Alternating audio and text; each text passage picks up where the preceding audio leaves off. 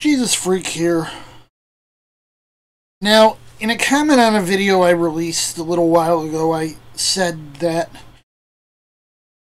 there was a certain UFO cult which used certain terminology and iconography as a veneer. And in the comment I said, Xenu, Xenu, now you got cancer. Since I know that's going to take a little bit of explaining, because I don't think most of you are familiar with Scientology doctrine. You see, I mean, I might mess this up a little bit because I learned it about 12 years ago. You see, I kind of learned this all on the fly when I was protesting them. The Church of Scientology, as they call themselves, is a UFO cult. Now, there's this teaching. Probably the best way to explain it, you know, there's this South Park. I don't like to recommend South Park because it's a terrible show. But this episode goes into all this stuff about the Operating Thetan 3 story.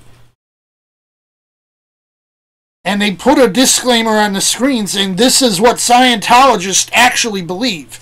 Because it sounds like the ravings of a 2-bit dime store pulp sci-fi author.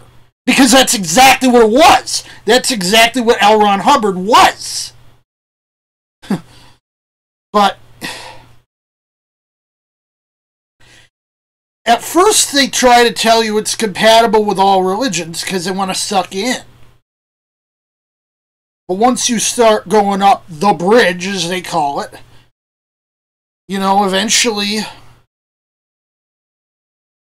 they'll give you this story and, you know, this is the real truth, as they say. And what they tell you is that this evil galactic overlord was trying to solve an overpopulation problem.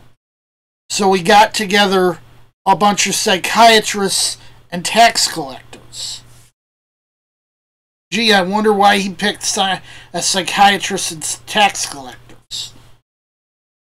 But they'd go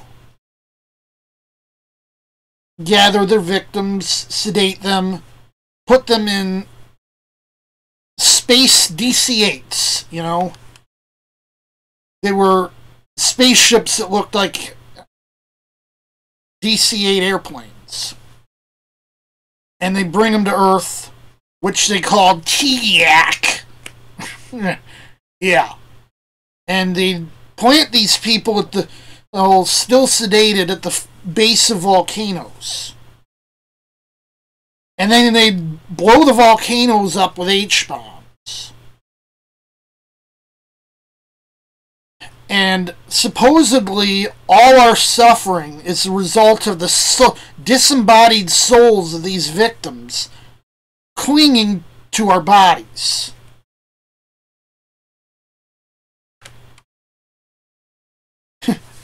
Yeah. This is the kind of stuff L. Ron Hubbard came up with. Obviously, once you get to this point on the bridge, once you get into the Operating Thetan levels, you know, you learn that Scientology is not, in fact, compatible with other religions. That it's another cult.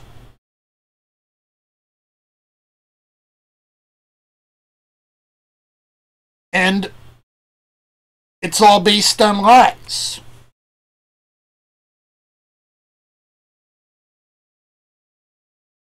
But I felt I had to explain this because I'm not sure that most of the people who watch my videos are familiar with this stuff. I know some of them are because I talk about it a lot in my chat rooms on IRC, and I've talked about it a bit on Facebook But I haven't really talked about this much on YouTube. So, now you know.